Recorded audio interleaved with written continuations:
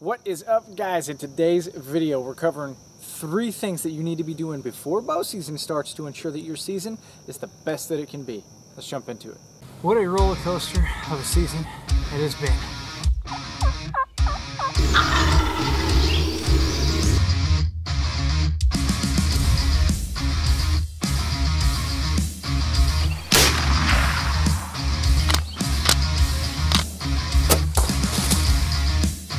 Came in downwind, it actually winded me.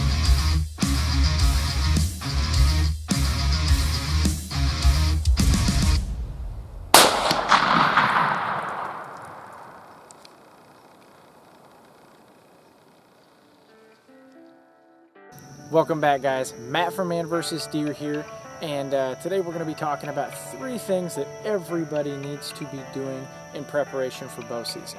If you guys are new to the channel, make sure you smack that subscribe button. Lots of good content coming your way. I try to release a video at least once a week, and if you are not new to the channel, you probably already have subscribed, and for that, I really appreciate you. So, we are going to jump into this. I'm at the bow range today, and I'm flinging some arrows in preparation for early season, and that gave me the idea to do this video. And it's just going to cover 3 topics that everybody needs to do to prep for bow season. So with that being said, let's dive into it. The first thing that I want to talk about on this topic is shoot your bow. And I'm going to say that again because it's so important. Shoot your bow. It's not enough just to come out here and target shoot every once in a while. You probably need to be shooting your bow at least once a week. More specifically, you need to every once in a while be shooting your bow in the environment that you're going to be hunting in.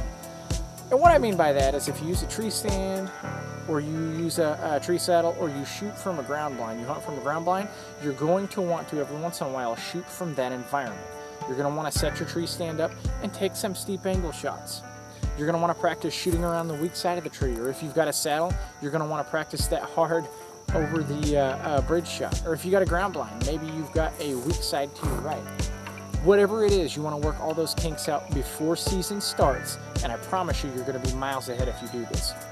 In relation to shooting your bow, the other thing that you want to touch on is you want to make sure that you're shooting the broadhead you intend to shoot at deer at a target every once in a while. You want to make sure that that broadhead doesn't fly wonky. You want to make sure that the luminox that you use on the arrow aren't going to grab the string and cause the arrow to kick funny. You want to work out all those kinks before season. And like I said earlier, you'll be miles ahead. All right, so jumping into tip number 2, that is practicing with your gear. Whether you use a tree stand and sticks and a climbing saddle, or you use a ground blind and you need to practice setting it up. Those are all things that you're gonna wanna grab out of the garage and shake off the rust prior to hunting season. If you don't do that, you're gonna be louder than you wanna be, you're gonna take more time to set up than you wanna take, and you are going to get way more frustrated, which is in turn going to lose confidence. Okay, so get that stuff out, shake off the rust, work out all those kinks, practice walking around with it, make sure everything's quiet, set it up, tear it down, just work out any kinks that may be there. And the other part of this is your camera gear. If you are a self-filmer or you film with a buddy and you've got camera gear that you take to the woods with you, you're going to want to practice setting that camera gear up, tearing that camera gear down, and no one does this. You want to practice some filming before season. You want to get familiar with those camera controls. That way it doesn't cost you any deer. I did not take my own advice there. In the first season I started filming, it cost me at least 3 kills on film because I wasn't familiar with the camera, or I was allowed setting it up, or I double punched the record button. But again, shake that rust off early and you're gonna be miles ahead during bow season. That brings us to the last tip of the day, which is review your notes. Now this is something I don't know if everyone does, and if you don't do it, you should. I started years ago keeping notes of every hunt, how many deer I seen, what the weather was, what the wind direction was doing, if there was any other hunter pressure, the time of year, the food sources that were dropping. I just tried to jot down bullet notes of everything that's going on in the woods, and it's helped me tremendously.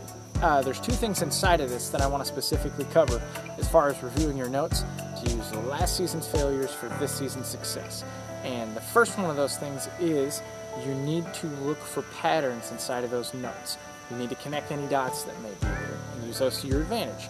What does that look like? Well, maybe as you're going through your notes, you notice that every time you hunt a specific property and that property had a north wind, you had amazing sits. Maybe you noticed that on one sit, deer were munching on a certain plant, and you remember in a completely different spot walking in that you happen to see some of that plant, and you may be able to hunt over that this year.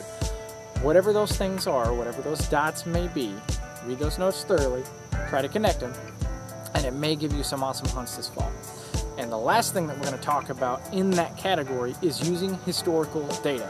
If you run trail camera pictures, or you go back through your notes and look through all your good sits, odds are you can go back this year on that same day under those same conditions and have a really good sit that has worked for me a bunch of different times. I've killed a lot of deer doing that, and it can definitely work to your benefit this year. Well guys, that brings us to the end of this video. If you haven't already, make sure you hit that subscribe button.